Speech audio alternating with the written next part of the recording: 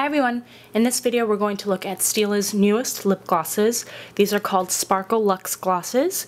They come in 4 shades and cost $22 each. They are available right now only on Stila's website.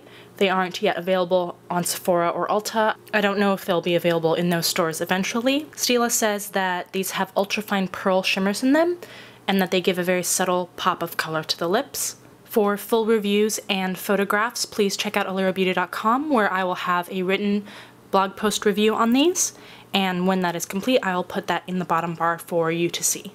In this video, we'll take a look at the colors, and I'll give you my first impressions of the formula. The colors we have here left to right are Tiara, Dazzling, Fairy Dust, and Bling. So first to swatch is Tiara, and as you can see, these come with doe foot applicators.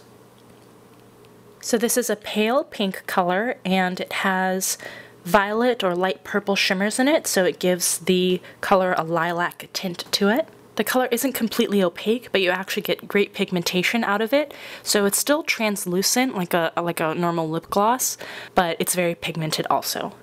Next is Dazzling. Again, extremely vibrant and strong color. This is a bright sort of magenta pink color and has slightly lighter pink shimmers in it. Third is Fairy Dust, and this is more of a peachy color, but it has pink shimmers in it, pink and gold shimmers in it.